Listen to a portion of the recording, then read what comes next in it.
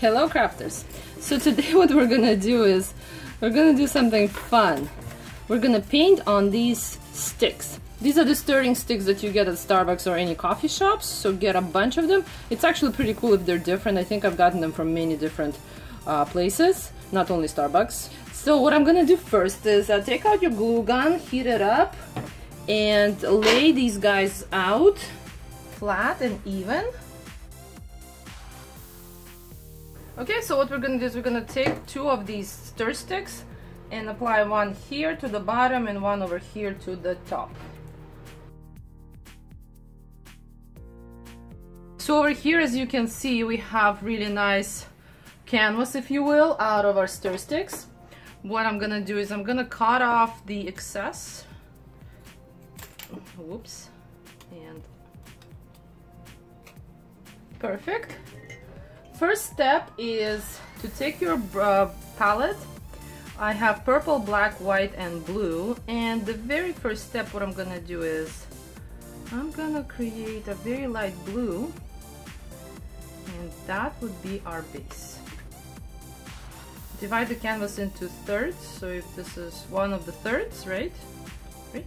And let's do maybe like a dome right over here in this nice light blue.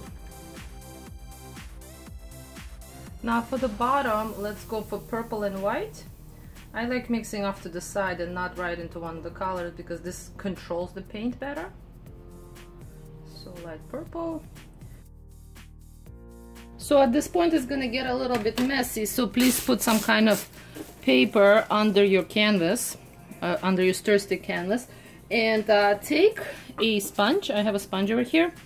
Curve one of the angles, trying to make it not too angular. Perfect. Now let's go. First I'm gonna mix the paint with brush.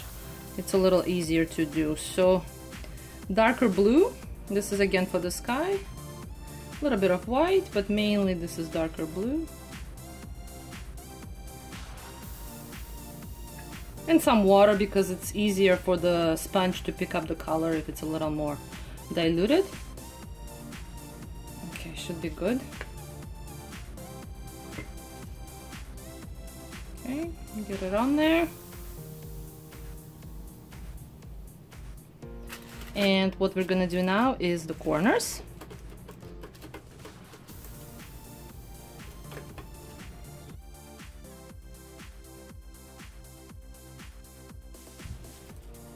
Well, this is gorgeous. I love how it looks. The next step I'm gonna do is I'm gonna take and add black into that same blue color that we just had before. And I'm actually gonna add a little bit of purple too. So it's kind of like a dark bluey purple. This is still for the sky. Perfect. You can use the same sponge. And only the very, very corners get this darker shade.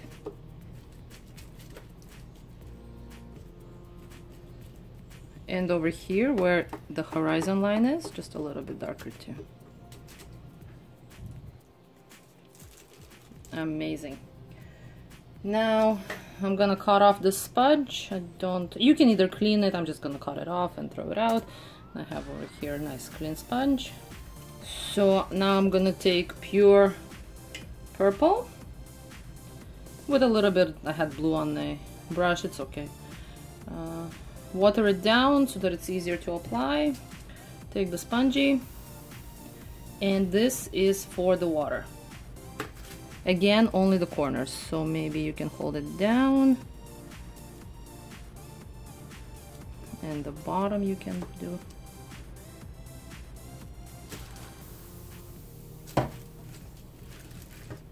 Okay, now the most trickiest thing I'm guessing is to add white. So for this, I'm actually going to use more of an edgy sponge. Let's see what it does. So dab it a little bit.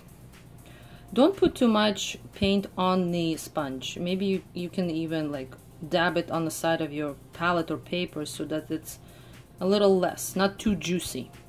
And now that you have it, let's try to go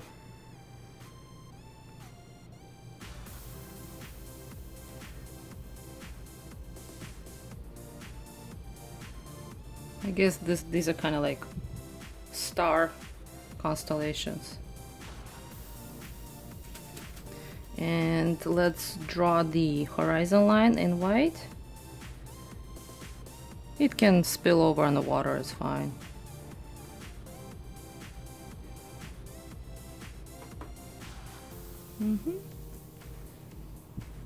And a little bit of white over here into the water, almost like the highlight of the moon. Yeah, that's nice. Okay, now for the fun part. Take a fairly large brush.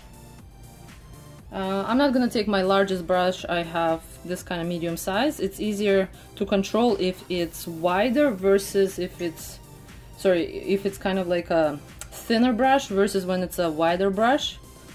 But you can do it with a wider brush too. Lots of water into the brush. Go into the white. Dilute it. Dab it, dab it, dab it. Once you have it nice consistency of, I guess, yogurt, you can put this away. Now, this is gonna be splatters for the stars. Since I know what I'm doing, hopefully, I'm gonna go right ahead. If you want to test it on a paper, or maybe newspaper, so that you see what's happening, because this is white, test it out first, go for it. So what you need to do is you need to take your other finger, hold it with one hand, take the other finger, and actually go upwards onto yourself, and this will create splatters at the bottom. See? How over here we have, I'm gonna zoom in, splatters forming. Okay, I'm gonna do more, and I'm gonna do them everywhere because water has reflections of stars, and of course the sky has just stars.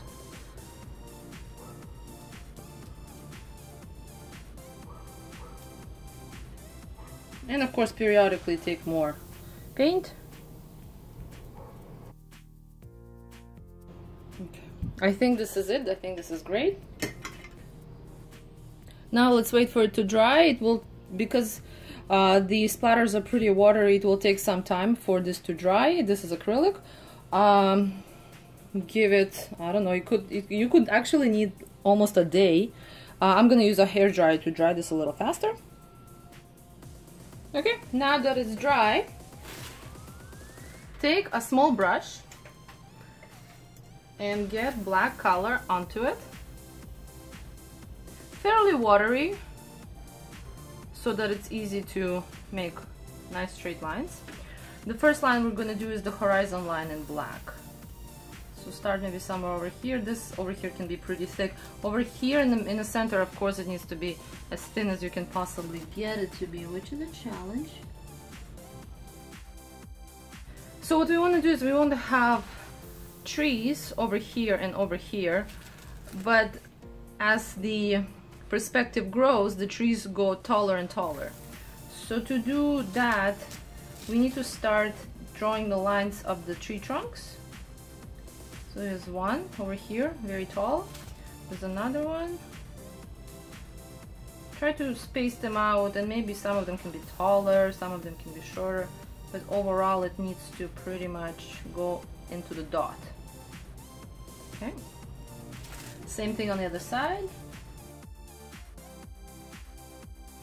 And now what we're gonna do is we're gonna create these triangular kind of feathery things, because these are evergreen trees.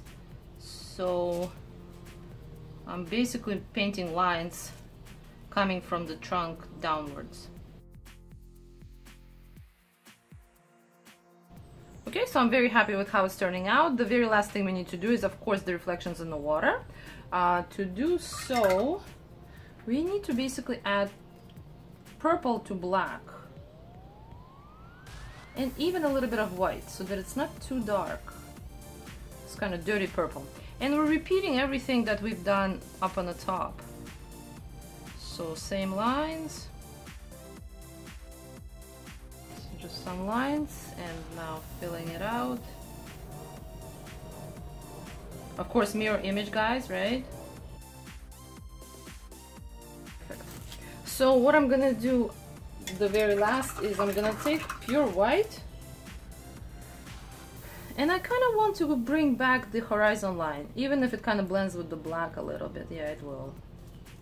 Just so that it's a little sharper. There we go. And over here, a couple of more strokes of the reflection in the water.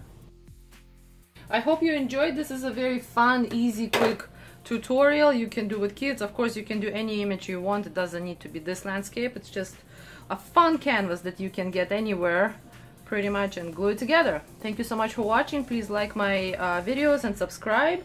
Let me know if you have any questions. And again, thank you so much. Bye.